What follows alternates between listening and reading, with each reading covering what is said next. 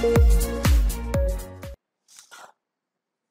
friends, now in feedback amplifier let us talk about the next topology, that is the voltage shunt feedback amplifier topology. This is the voltage shunt feedback amplifier using BJT.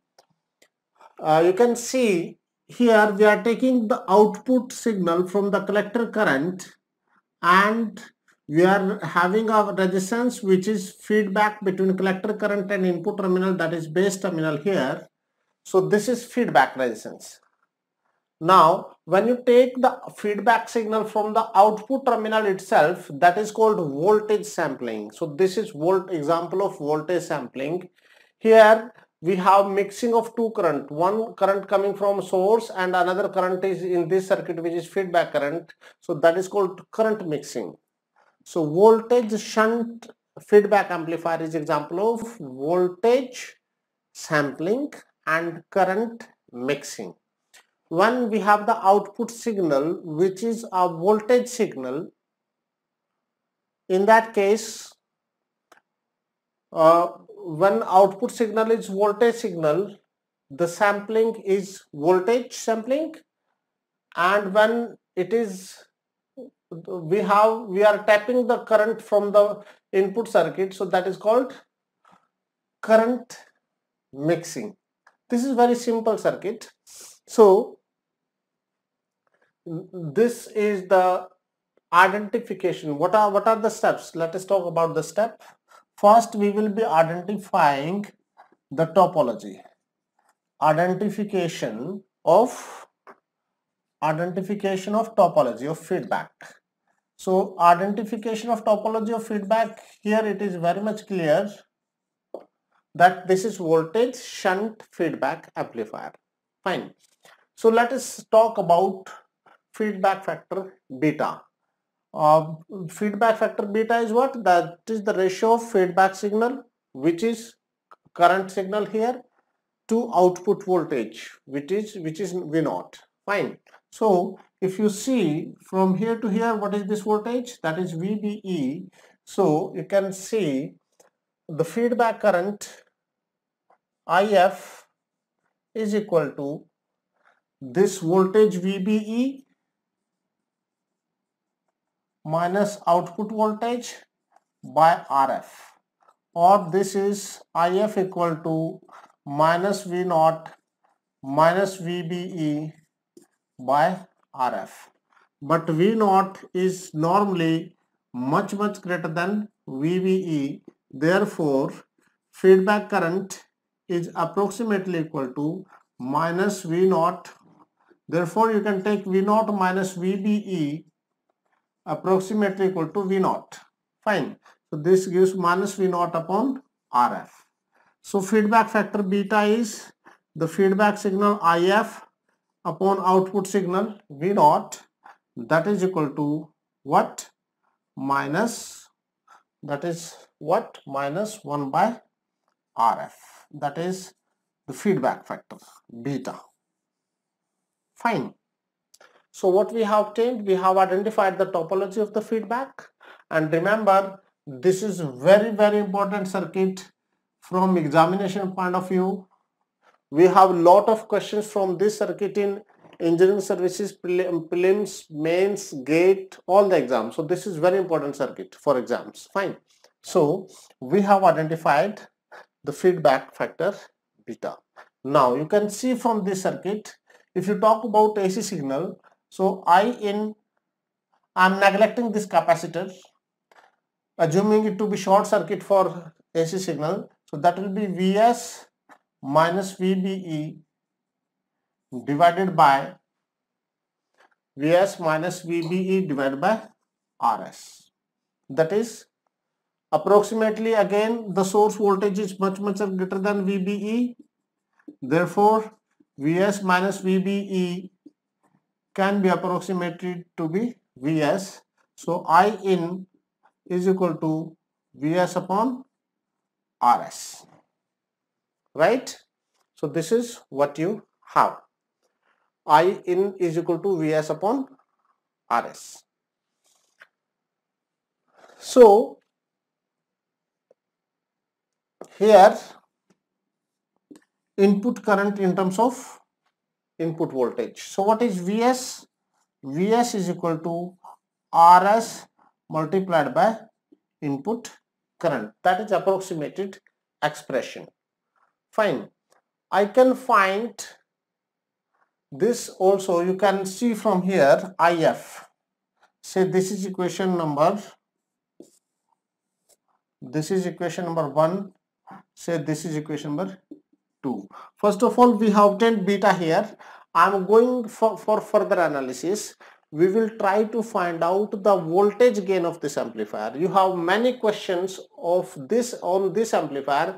As such, when you talk about the feedback amplifier, output signal is voltage. So input signal is what? Voltage or current? It depends upon the, when you talk about feedback amplifier, when there is mixing of current, we will consider input current as current as the input signal. I repeat, please understand. This is voltage shunt feedback amplifier.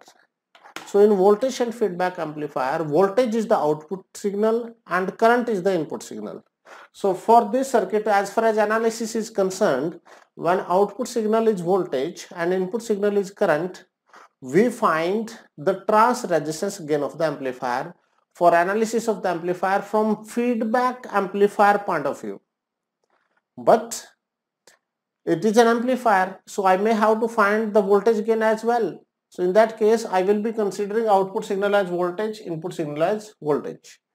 But that analysis is not based on the feedback amplifier. We don't find the voltage gain by using the concepts of feedback amplifier, like feedback factor, like forward path gain and so on. We will not apply that concept for finding the voltage gain. So I am trying to find the voltage gain of this amplifier, which is very important from examination point of view. You have a lot of questions from that. So I am trying to modify the equation. Up to this point, I was trying to find the feedback factor. So I am mixing the 2 points here. I am trying to find out the voltage gain of this amplifier. 1, without using the concepts of feedback. 2, I have obtained the feedback factor, but when I am finding the feedback factor, I am considering output signal as voltage and input signal as current. Here it is a voltage source, so we will try to convert it to a current source. How can I convert? You please see that I can convert. So before I convert that source, let us find the voltage gain first. Now let us see this feedback amplifier. What is feedback current here? From equation 1, if you see from equation 1, what is feedback current? Please see it carefully here. This is base current. If you apply KCL here, so input current is what? If you apply KCL at this point, input current is sum of this current and this current. So input current is sum of base current plus feedback current. Fine. So I'll rewrite it. Input current I is sum of base current and feedback current, but feedback current IB is much smaller than IF. That's in microampere. So II can be approximately taken to be IF. So see this equation.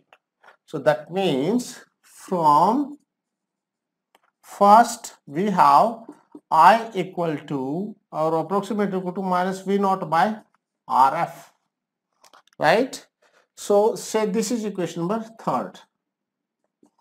So from second and third, what do we get? Input current, that is minus V naught by RF is equal to this, that is Vs by Rs, or that gives voltage gain Vs equal to V naught upon Vs, and you can please see that is minus Rf by Rs. This is very important expression as far as exam is concerned. You have lot of questions from this formula. So for feedback amplifier, I can remember the expression of the voltage gain directly, that is minus of RF by RS, minus of RF by RS. That's it. Do remember this expression if you can. Fine. Second thing, we have obtained the feedback factor, which is, I'll write it here so that I can use whenever it is required, that is minus 1 by RF. Beta for this circuit we have already solved that, right?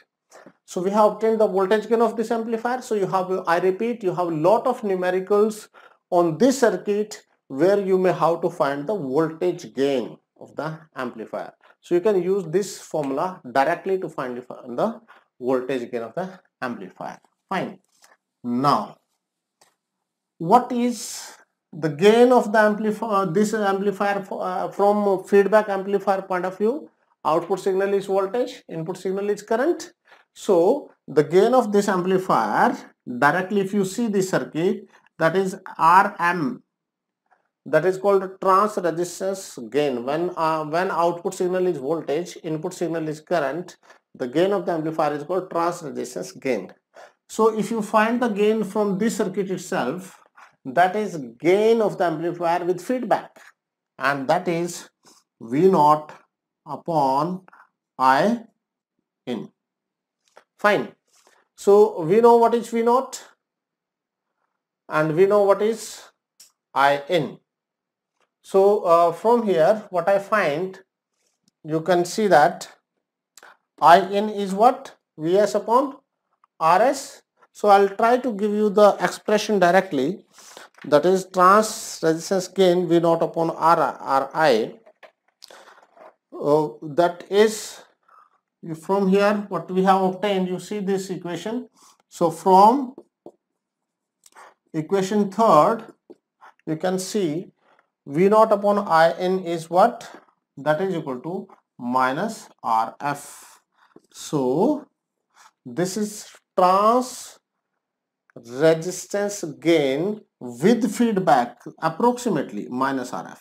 This is approximate expression. I am writing it directly. I am not finding the amplifier input circuit of the amplifier without feedback loading. I am not finding the output circuit of the amplifier without feedback loading. I am not replacing BJT by its small signal. I am finding it directly. So that's why I am saying trans resistance gain with feedback, because I am finding the gain from this circuit directly. But that's approximate expression. But we will try to find the gain of this amplifier with the procedure where we have to find the input circuit without feedback loading, output circuit without feedback loading, and then go for small signal analysis. That is the actual procedure of finding the gain of the amplifier. Fine. So let us see how to find that gain. So first part is over, that is voltage gain of this amplifier is nothing but minus Rf by Rs. I am just writing voltage gain of this amplifier is minus Rf by Rs separately, right? Now let us see how to identify the input circuit without feedback loading and output circuit without feedback loading. For identification of output circuit without feedback loading, what do we do? Let us talk about input circuit first. For identification of input circuit without feedback loading, put output voltage equal to 0 for voltage sampling. It is voltage sampling here. So when you put it to the ground, so there are two paths for the current input current. One is this and second is through this to the ground. So I can connect this circuit, this resistance of feedback path directly to the ground here, because I am taking it to the ground from here. So this is the circuit without feedback loading. Input circuit, this side, input circuit without feedback loading. Fine. Now I have to find output circuit without feedback loading. I will draw it again. So for identification of output circuit without feedback loading, this is plus VCC, RL. So for identification of output circuit without feedback loading, this was input circuit. So I will just remove it again and I connect here. Fine. I am now identifying the output circuit without feedback loading. For identification of output circuit without feedback loading, for series mixing, put input for series mixing, I am repeating, for it is series mixing, put input current source equal to input current equal to 0, and for shunt mixing, put input voltage equal to 0, and that is this point. When you talk about input, it is source voltage, it is input voltage from here to here. So connect it to the ground directly, and when you connect it to the ground, this is the output circuit of the amplifier. This from collector side and go to the emitter. This is output circuit. So the current which was coming from collector side will be going through this side and through this side to the ground. So I can connect this RF on output side, and you can see you have removed this circuit, this resistance, and that is connected on the output side. So I will redraw the circuit neatly. You just see on input side, the circuit without feedback loading is, we have resistance connected between base and collector, base and ground, and on output side, resistance is connected between collector and ground. So this is the circuit where we have identified this circuit as the input circuit without feedback loading. We have identified this circuit as the output circuit without feedback loading. Fine. Now let us go for small signal analysis. So for small signal analysis, replace coupling capacitor by short circuit, replace voltage source by VCC by ground, and replace BJT by its small signal model like this. We have, I will be taking approximate H parameter model, but it is your choice. You can take any of the parameter model. So H FE into IB, this is base current, right? So this is HIE, or I will redraw it. I have RS here, I have VS, then I have RF, then I have HIE, right? All are connected to ground. Then we have, the voltage current dependent current source. This is base current, this is I in. Fine. Then I have resistance RF connected between, this is ground, so RF, and then I have the load resistance RL, and this is output voltage terminal. So this is load current, that is I0. Fine. This is the circuit which is redrawn here. This is RS. But remember, here we are talking about the input signal as current source. So I will replace this voltage source by current source. How can I replace? This will become current source, divide VS by RS and connect it in parallel.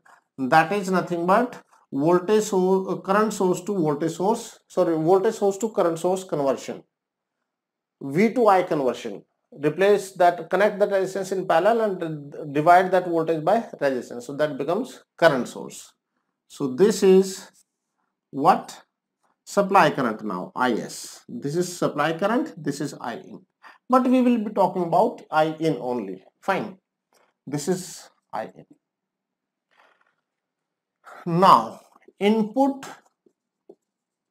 resistance of this circuit. You can please see. If you see from this side, you are taking the effect of the source resistance as well. Fine. And this is what? Maybe Ri dash, that is without source resistance. So first of all, what is Ri dash? That is nothing but RF in parallel with HIE. And what is Ri? That is RS in parallel with Ri dash.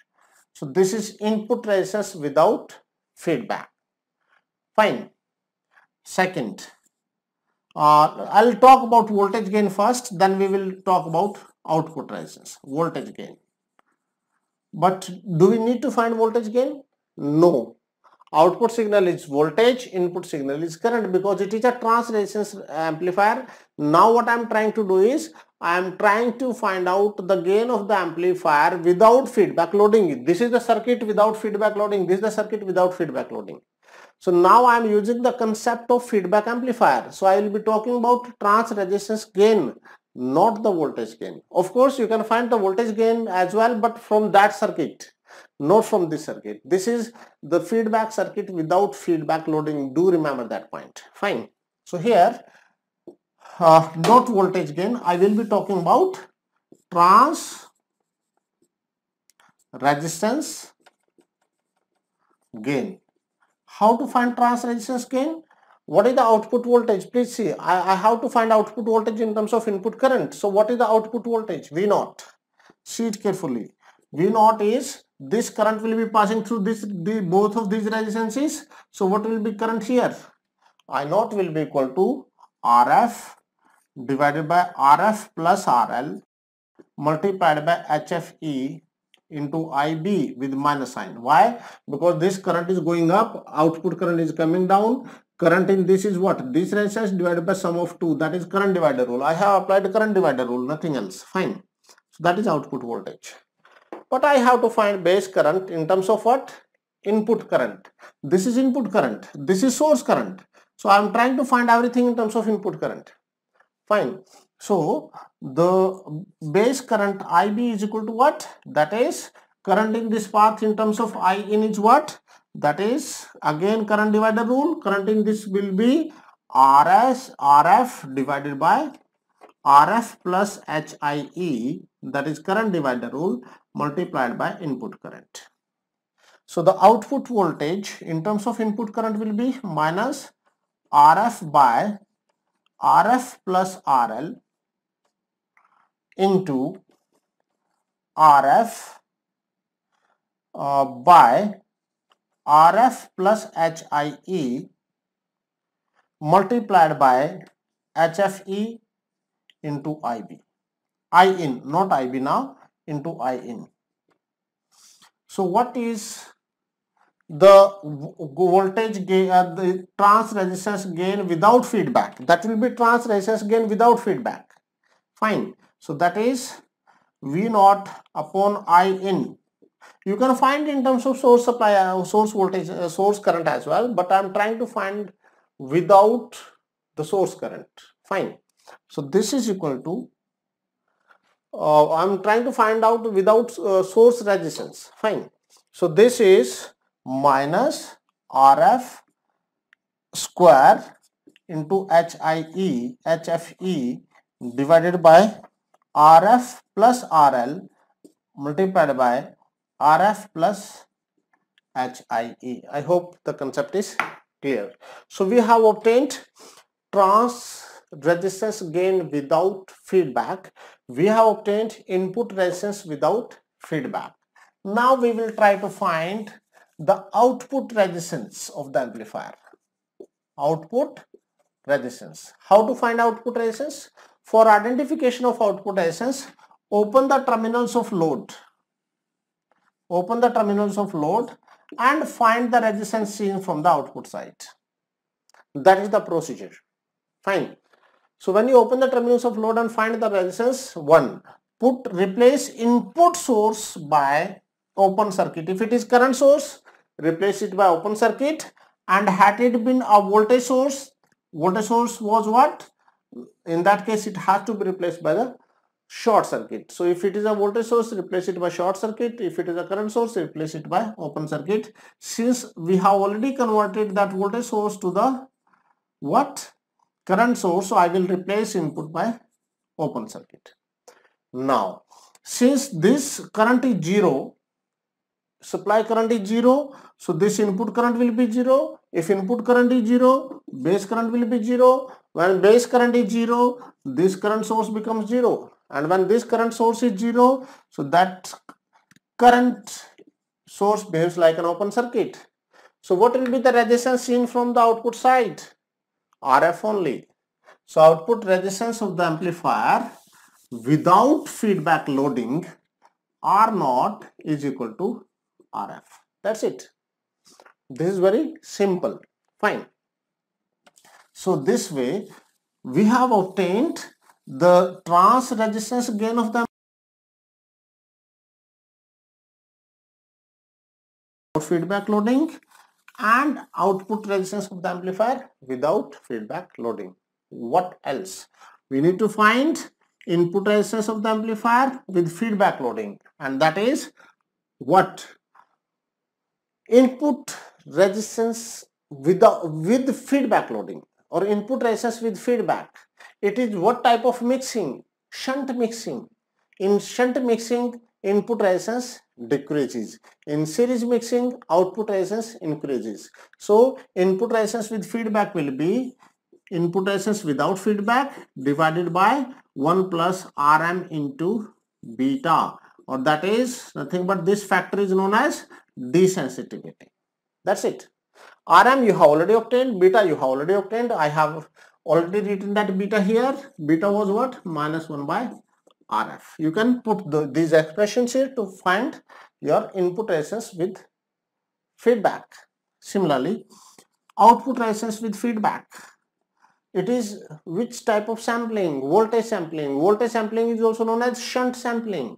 And in the case of shunt sampling, output resistance decreases. So it will be again this similar expression. And you have know that is R0 you know, and Rm you know, beta you know. So you can find output resistance with feedback. Then gain of the amplifier, trans resistance gain of the amplifier with feedback is this, and that is given by Rm by 1 plus Rm into beta. You know what is Rm, you know what is beta. By putting these values here, you can find the different parameters of the amplifier. This circuit is very important for engineering services mains, civil services mains, gate exam, engineering services prelims exam. So please follow the steps and follow the procedure I have given you there. There was one small example based on this in gate also. So let us see the example. This is the circuit given to you, which is again a feedback amplifier, which is a voltage shunt feedback amplifier. So here I have to find voltage VCE under this condition. Voltage VCE. Fine. So under when voltage we have to find voltage VCE, what will be the procedure? The procedure is simple. This is simple biasing circuit now. So what is this collector current?